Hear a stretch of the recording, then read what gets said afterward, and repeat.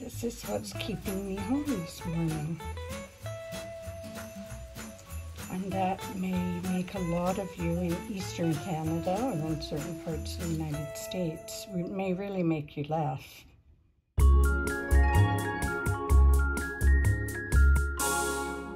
Let's get stuck in.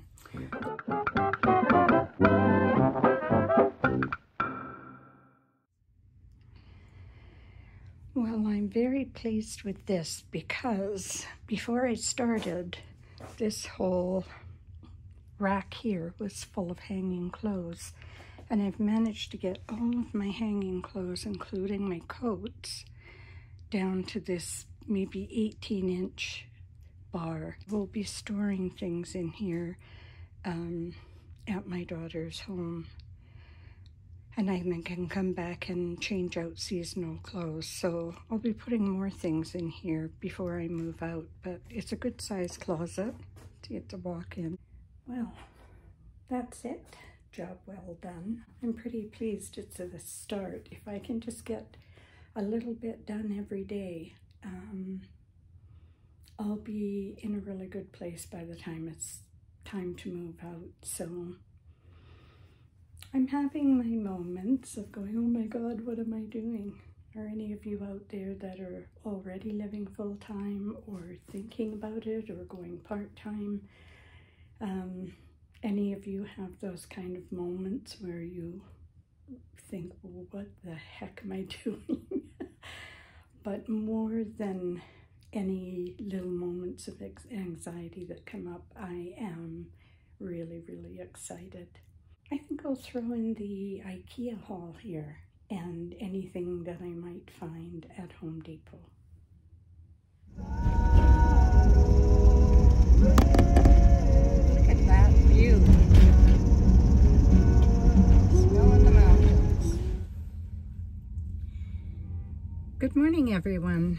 I'm Zia.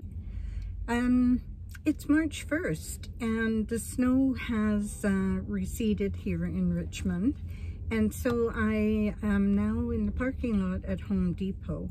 So going to look for some flooring for the van and possibly some paint and who knows what else. I just did a haul of decor pieces for my van, so I will show you the haul when I get home. As most of you know from looking at my other videos, this has been the color scheme in the van up to this point.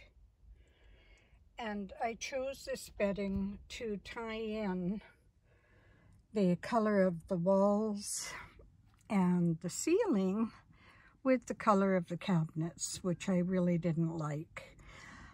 So before I can bring in my new color scheme, I have to paint the walls. And I know you're going to say, well, how are you going to do that? Because as you can see, it's a textured fabric.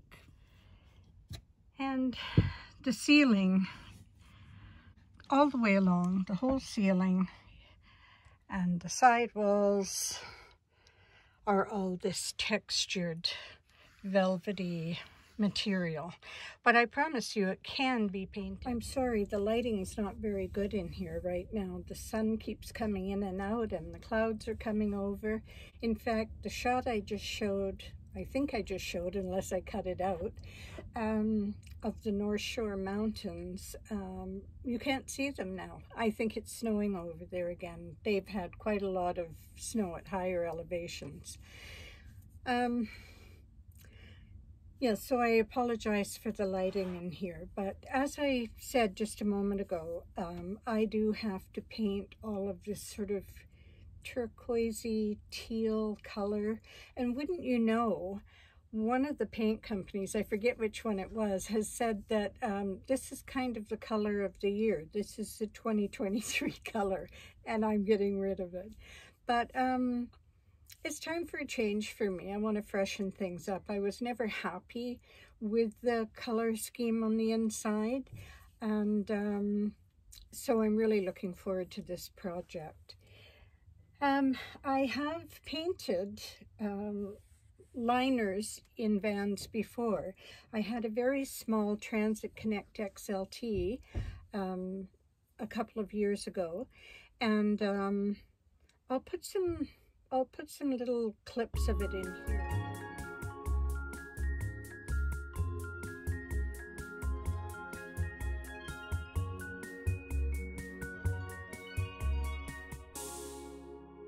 I think I have any video of the complete build out that we did in it. My son-in-law mainly, but I did a lot of the insulation and all of the painting and all of the decor. That little van, it was very, very tiny. In fact, it turned out to be too small for me and almost made me give up on my dream of traveling in the van. But I decided, no, I wasn't going to give up on it. I was just going to get a bigger van, and so now I've got Luna. But the roof liner in that van was a really dark gray, and the space was so small already that I knew I need to lighten it up. And so I painted the whole ceiling in it white. And it took very well. I just used a roller, and I think it was some white ceiling paint that we had left over, and it worked fine. So I'm going to do the same in here. I'm going to test it. My back doors, the panels below the windows are the same material. So I think I'm going to do a test patch back there. But it's going to be quite a job. There's a lot of material in here, but what a difference it's going to make. I'm going to do it in a warm white, and then sand, prime, and paint the cabinets, and finish taking out all the window coverings. I've taken the one out on this side. All of them are coming out because they all work on sliders. Let's see if I've got a couple of them here. So there's these little tracks which go on each side of the window, and then there are snaps on the fabric panels so you can slide them up and then secure them with these. But all the snaps are broken. The panels hang in a funny angle, and they actually block out quite a bit of light too. So I'm going to be making my own inserts for the window. Also, I'm going to, as I said before, I'm going to replace the floor. Let me show you what I have down there right now. So at the moment, there's a really old piece of discolored lino underneath this jute mat. I'm not going to take out the old lining or the old lino. I'm just going to give it a really good clean. And I've picked up a package of peel and stick vinyl, solid vinyl planks in a wood grain. So I still want to have some warmth in here. And I was worried about, you know, if I paint all the walls and the ceiling and then I paint the cabinets, am I going to lose that warm feeling in here? I think it'll be good to put some more wood grain back into it, just not quite so orange as this stuff. Part of the reason for choosing just peel and stick planks is that I've never used you know, electric saws or jigsaws or anything like that. Not that I don't think I wouldn't be able to. I just don't have access to that.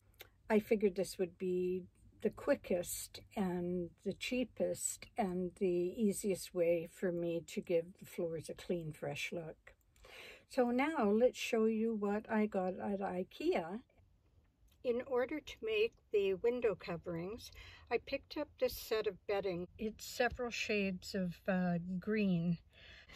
And then for the bedding, I chose a duvet cover and with 2 pillow shams. My bed is a double, so this will do quite nicely. It's got a really lovely pattern that reminds me a little bit of a William Morris print. It wasn't very expensive either, and I absolutely love the colors in it. I'm going to try and pick out some of the softer greens in it for the cabinet. These are some of the colors that I'm looking at for the cabinets. As I said, the ceiling and the walls are going to be sort of a warm white, a creamy white. And then there are, gee, I wish you could see these colors better. You can see them a little bit better here. They're sort of soft, sagey, silvery green colors. I haven't picked one yet. These were the closest I've found so far. One of them is this one here, Jungle Camouflage, is a bear paint. And the others are Benjamin Moore, but I haven't made a decision yet on that. As accents, well, actually, let's do the flooring next. So the flooring is going to be this light colored wood. I think it's quite warm looking, but still won't darken the space too much. As accent pieces, this is also IKEA. It's in a shiny gold metal. And there are all kinds of accessories, including these little pots for holding things. This is a paper towel holder. The hanging pot, it actually came with the white one, and I haven't decided yet. I did pick up this green one too.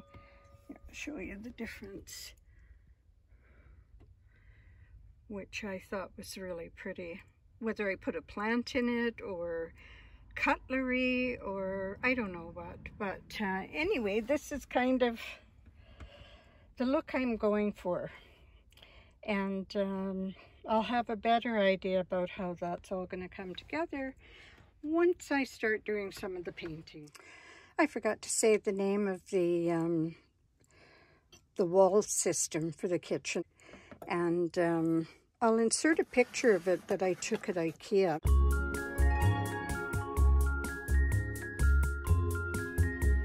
So those are the plans for the van.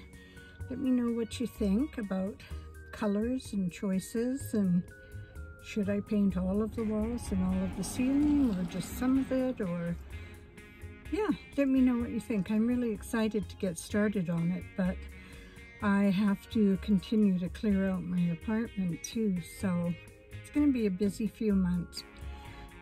Please hit the like button, and helps the algorithm on the YouTube channel, and it doesn't cost you anything to subscribe, but it really helps my channel. And share or hit the bell if you want to be notified when there's another video coming up. Wherever you are, I hope you're having a wonderful day, and I'll say bye-bye for now.